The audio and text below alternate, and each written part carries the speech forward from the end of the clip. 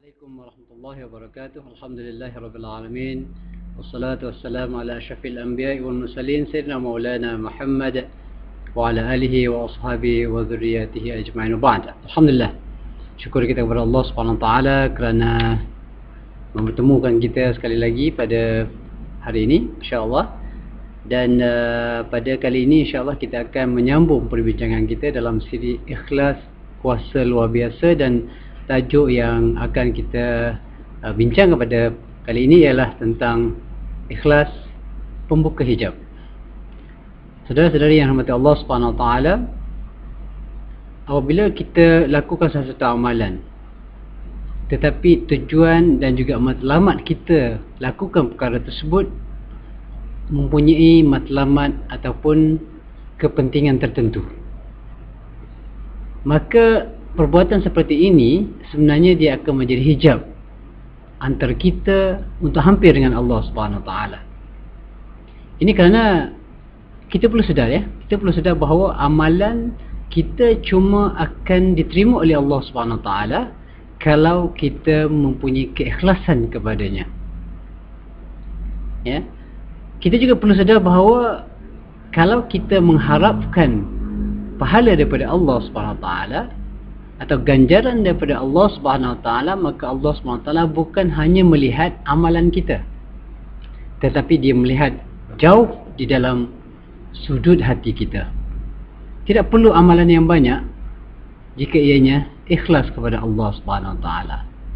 Tetapi kalau amalan yang banyak sekalipun, jika tidak ada keikhlasan dalam hati, maka semuanya itu adalah menjadi sia-sia dan tidak dipandang langsung oleh Allah Subhanahu Wa Taala. Bahkan kita perlu ingat, bila kita melakukan sesuatu amalan selain daripada Allah Subhanahu Wa Taala, artinya kita telah menyekutukan Allah Subhanahu Wa Taala, kita telah mensyirikkan Allah Subhanahu Wa Taala, dan ini adalah satu dosa yang amat besar.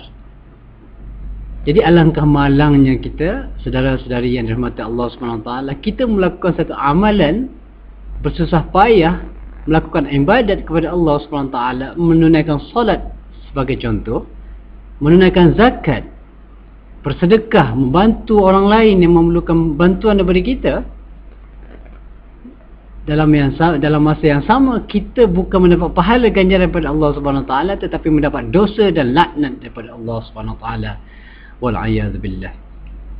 Muslimin muslimat rahmati Allah Subhanahu Wa Taala, kadang-kala apabila kita melakukan amalan, semasa kita melakukan amalan tersebut, kita merasakan kita begitu ikhlas kepada Allah Subhanahu Wa Taala pada peringkat permulaannya. Namun syaitan begitu bijak datang menghampiri kita. Syaitan akan membisik-bisikkan di telinga kita, mengatakan bahawa, wow, kamu ini adalah orang yang hebat, kamu ini adalah orang yang luar biasa, kamu membuat ibadat yang begitu banyak, kamu begitu pemurah. Dan inilah kalimah-kalimah yang sentiasa diulang-ulang oleh syaitan dalam pemikiran kita, sehingga kita merasakan diri kita sudah hebat. Maka segala-galanya akan merosakkan amalan-amalan yang selama ini kita lakukan. Muslimin dan muslimat dirahmati Allah Subhanahu Wa Taala, kita sentiasa perlu mengharapkan bantuan daripada Allah Subhanahu Wa Taala. Kita sentiasa perlu berdamping dengan Allah Subhanahu Wa Taala. Kita sentiasa perlu berbisik dengan Allah. Kita selalu berkata-kata dengan Allah. Kita perlu sentiasa berkomunikasi dengan Allah Subhanahu Wa Taala. Memohon, ya Allah, sesungguhnya aku ini hamba-Mu yang amat lemah, ya Allah. Sesungguhnya ya Allah, aku ini hamba-Mu yang amat kerdil, ya Allah, di sisi-Mu, ya Allah. Hanya Engkau yang mampu membantuku. Hanya Engkau lah yang dapat menjauhkan aku daripada syaitan, bisikan-bisikan syaitan, ya Allah. Ya Allah, ya Tuhanku, aku tidak terdaya untuk melawan syaitan. Kerana syaitan itu dapat melihat aku dan aku tidak mampu melihatnya, ya Allah. Tetapi syaitan adalah makhluk-Mu, ya Allah. Syaitan adalah makhluk-Mu dan Engkau yang menciptanya, ya Allah. Dan syaitan itu adalah makhluk yang lemah di sisi-Mu, ya Allah.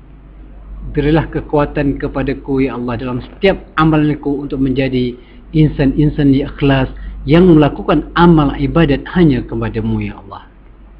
Muslimin muslimat yang dirahmati Allah SWT, selagi mana kita tidak mencapai keikhlasan kepada Allah dalam setiap amalan kita, Kalau kita pergi bekerja hanya semata-mata untuk mendapatkan gaji, hanya takutkan kepada majikan contohnya, takut diambil tindakan sebagainya, maka itu tidak merupakan satu amalan yang dikira sebagai ikhlas kepada Allah SWT.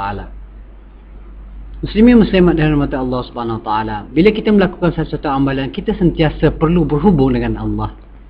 Sebelum kita melakukan amalan-amalan yang hendak kita lakukan, kita sentiasa berbisik dengan Allah, ya Allah, aku melakukan segala-galanya ini adalah semata-mata untuk mencapai redha-Mu ya Allah. Aku tidak peduli apa orang kata, aku tidak peduli apa orang yang akan menuduh aku berbagai-bagai, aku tidak peduli itu semua. Yang penting Engkau redha dengan aku ya Allah. Muslimin dan muslimat yang dirahmati Allah SWT, kalau sekiranya kita sudah mampu mencapai keikhlasan sedemikian, maka insya-Allah syaitan tidak akan mampu lagi mendekati kita. Maka apabila kita melakukan semata-mata mencari redha Allah SWT dan tidak mempedulikan dan tidak pernah mengharapkan balasan, ganjaran pahala, ganjaran daripada manusia, ataupun kita tidak perlu mengharapkan pengiktirafan manusia, pujian dan sanjungan daripada manusia, maka pada ketika itu kita akan dapati bahawa hijab kita dengan Allah Ta'ala akan terlerai. Hijab kita dengan Allah SWT akan runtuh dan kita akan menjadi manusia-manusia yang hampir dengan Allah SWT. Justru marilah kita sama-sama berdoa kepada Allah SWT. Ya Allah, ya Tuhan kami, sungguhnya Engkau lah Tuhan yang Maha Pemurah, yang Maha Penyayang, Maha Pengasih, Maha Pengampun ya Allah. Ya Allah, ya Tuhan kami, sungguhnya kami telah melakukan banyak kesilapan dalam kehidupan kami. Berilah kekuatan kepada kami untuk meneruskan kehidupan ini dalam keredaan-Mu ya Allah. Bantulah kami untuk mentaati-Mu ya Allah, ya Arhamar Rahimin. Wa sallallahu ala sayyidina Muhammad wa ala alihi wa ashabihi wa dzurriyyati ajmain. Wassalamualaikum warahmatullahi wabarakatuh.